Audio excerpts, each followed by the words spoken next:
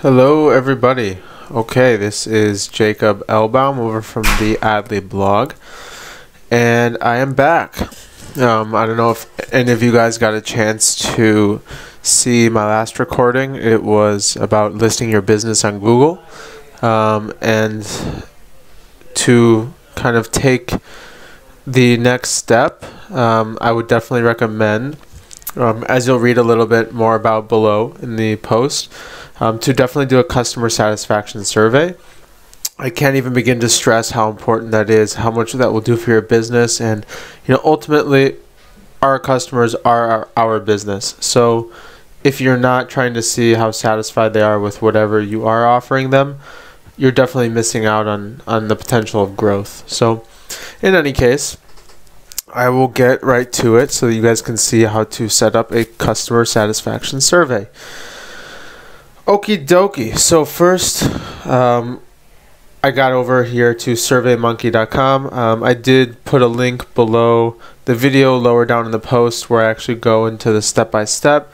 So you can find it over there, or you can just search it on Google too. So let's start off by clicking sign up free, assuming that you don't have an account. Okay, so now we're going to choose a username. I'm going to just take a random username as an example and do Jacob Elbaum 1111. And here I will fill my password.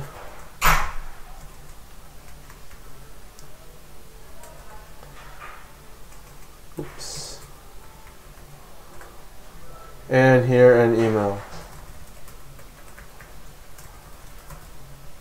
Okay. Alternatively, you can also sign up using your Google or Facebook account. I just chose to do it this way, but either way is definitely the same. So now we're going to click on sign up. Okay, so next SurveyMonkey goes, and here's a little bit to show your progress bar. They show you and ask you a bunch of different kind of questions about yourself, try to give you a personalized experience. It's a good idea to answer these questions, but definitely not needed right away. Just a different way of SurveyMonkey giving you. Actually, it's very similar to you giving a customer satisfaction survey. They are basically giving you here a survey about you, so that they can understand you better and how they could serve you best. But we don't want to do this right now because we want to get this done quickly. So we're going to go down here to where it says skip to SurveyMonkey Home. Click that. Okay, so next thing to get started, really simple. You can click right here this button that says create survey.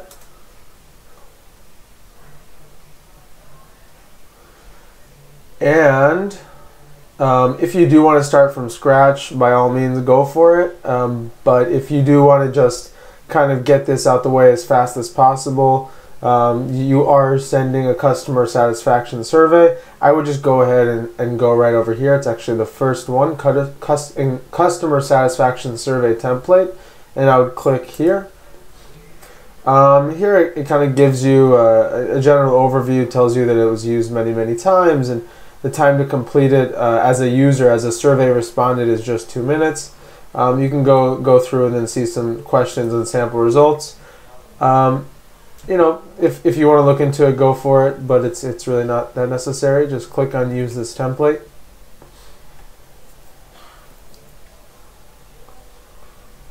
Okay, so here you do have a few options.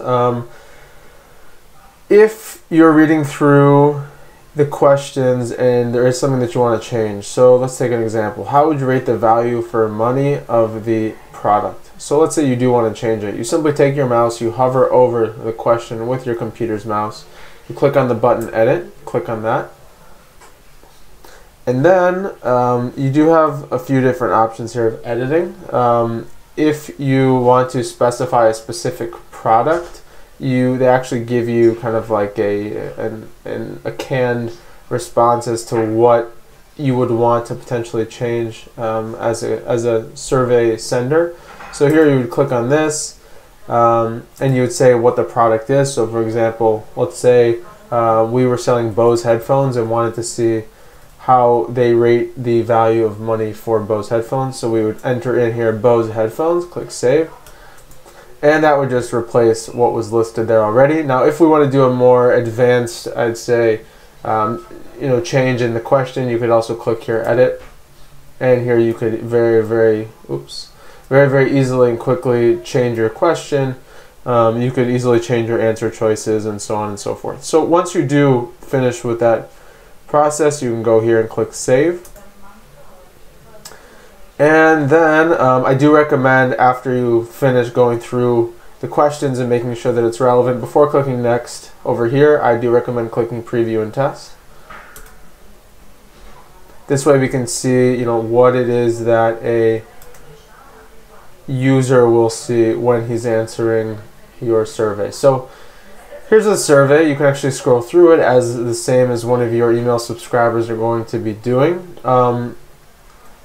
There are many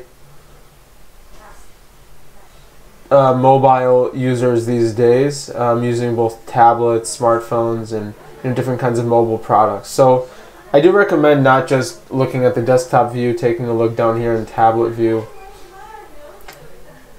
or on phone view, for example. When would this make a difference?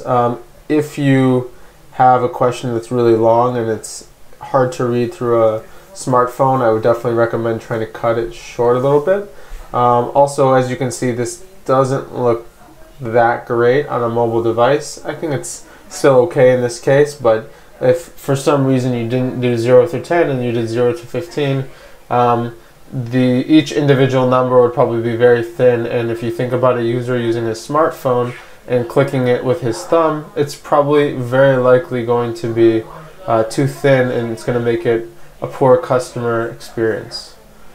So once you go through all that and you feel confident, you can click over here in the X and we can go next. So the next step here, okay, so I did cover this a little bit in the post. You'll be able to see it below. You have two options here that I most recommend. You don't want to buy responses. It's assuming that we already have subscribers, and that's really what you guys are going to be doing. So you do have a few options: post, social media, share, and messenger. If you want just the simplest option, you can either do send by email or get web link. Here's the major difference. If you do send by email, you will be sending through SurveyMonkey directly to emails that you actually list into SurveyMonkey. So we'll take a quick look. So in this case, you would have to actually click in this area send to, and you would have to actually add individually each recipient that you would want to send to, for example. Just two as an example. Here you would select what you want your subject line to be. Here you would be able to change by clicking the edit button over here if you did want to change what the actual email message said. Once you've finished that process and you would like to move forward, you would click on next.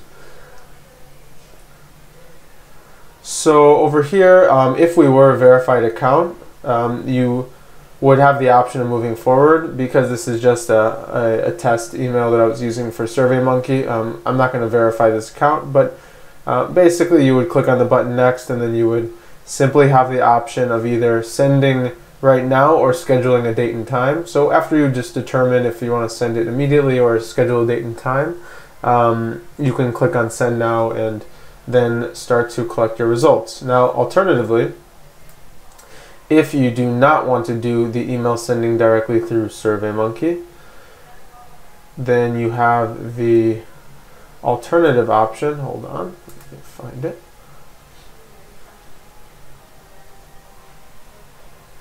Get back to where we were before.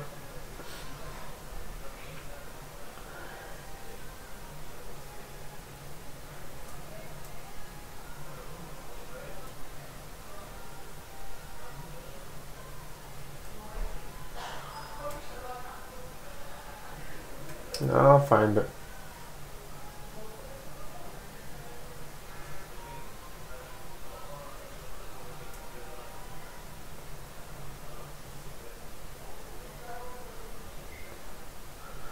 In any case, you did see in the other screen where we had the option of sending by email or the web link, that the other option I was recommending was web link.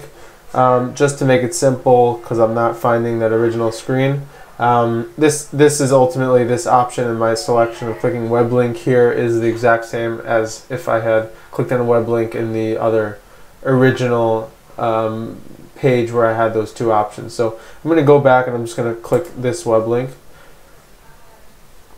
And it's going to give me this link. And basically what I'm going to do with this link is I'm going to copy it. And now it's very, very simple. I can take that link and paste it into any message I want to send to any of my subscribers in any channel that I'd like, whether it be social media, whether it be email, SMS, whatever it may be. It's really, in my opinion, the easiest way of doing this, because you can send a very individual, personalized message to the person that you're sending it to, and you can ask him very kindly for his response to your survey, and attach this link here. He'll click on it and he'll go through the survey exactly as we had looked at it before. And that's just about it. Once you're done with that, you're going to be able to have the option to analyze results, which is going to be in this area. You'll see more or less, you'll see what people are responding in real time. And yeah, that's about it. So good luck. Hope you guys have really, really great response from your customers. And if you have any questions, feel free to comment below or send us an email. Thanks. Bye.